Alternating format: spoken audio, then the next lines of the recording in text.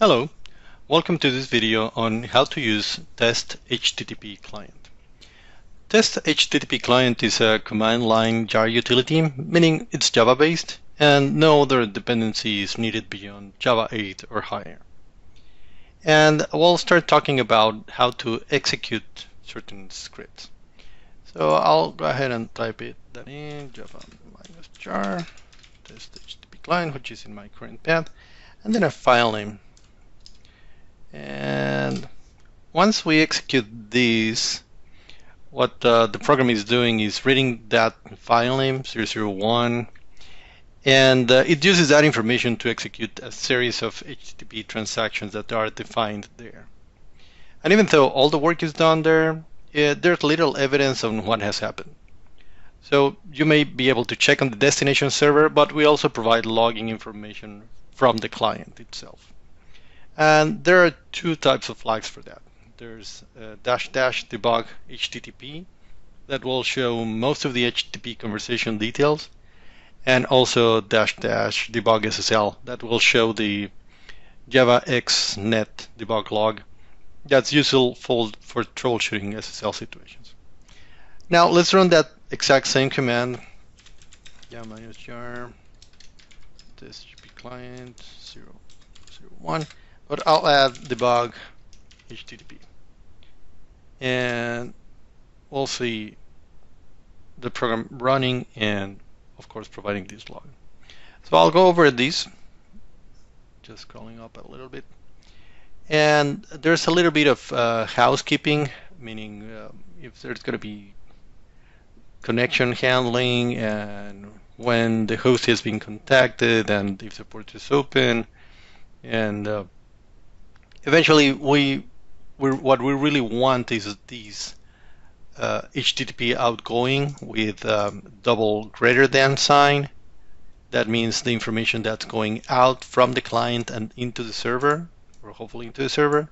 So that's what we sent in this request. That's a GET request with that URL and all those headers. And then when the server replies, we identify that with the double less than sign. And we know the server provided an HTTP 200 status, and then, well, a few headers, and finally the response body. Now, this log is very useful to debug HTTP situations, but I'll clear these and run the same command again, but with debug SSL. And we'll see a very different log. I'll stop that right there just because there's too much information. This is the standard Java XNet debug log that will let you know the ciphers in use, the trust store that's currently in use, eventually the key store, the certificates found in there, etc. That's very useful. But even though it's useful, having it in the console, it's not very easy to handle. So I'll clear these and run the same command with both flags. But instead of sending these to the console, I'll send it to a file. And I'll say I want both buffers to be stored in that single file. And I'll execute that. Once it's done, what I'll do is I'll recover this log file from the file system.